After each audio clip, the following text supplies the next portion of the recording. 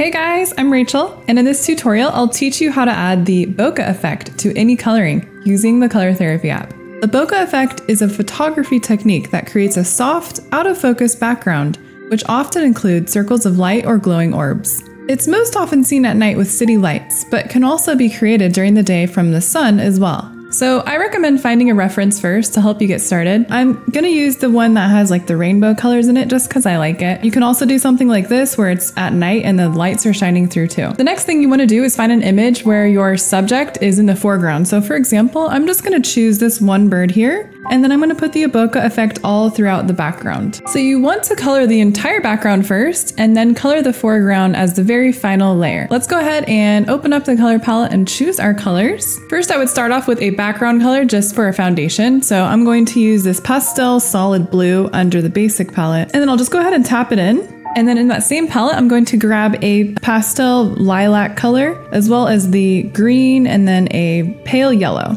And then under the glow palette, I'm also going to grab a basic orange. I think we also need a bright pink. So under the vibrant palette, I'm going to grab a bright pink. We also need some darker colors too. So under the dark shades palette, I'm going to use a dark purple as well as a dark green. And finally, just grab a basic white. Now let's first start off by making the background look really fuzzy and blended in. So let's go in the manual mode and select airbrush. Let's set the opacity to 25 and the size to 100. Make sure that coloring inside the lines mode is set to off. And then using all of those colors, I'm just going to start to begin to add it in really softly on the edges and just begin to blend those colors in.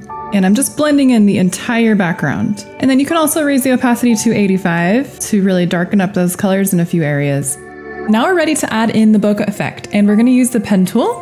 And it's perfect for this because it has a perfect circle. Let's start with raising the size to 100 and the opacity to 15. Now I'm going to use all the colors that we chose, and I'm just going to begin to make some spheres. Some of them are going to be bigger and some will just be smaller that I'll just tap with my finger. When you're making large spheres, begin by starting in the middle and working outward. Next, raise the opacity to 50% and do the same thing. Add in another layer. You also want to adjust the size, so make some of them a lot smaller and some a lot bigger. It's also good to just focus the spheres in one area in general.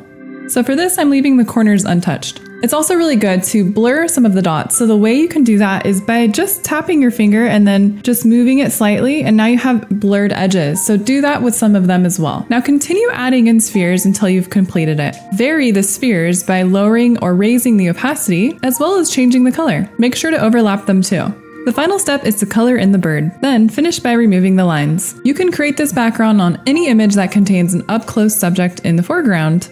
If you'd like to see more tutorials like this, don't forget to subscribe to the Color Therapy YouTube channel so you don't miss any new tutorial videos. Thanks for watching our tutorial. You can get the Color Therapy app for free on the App Store.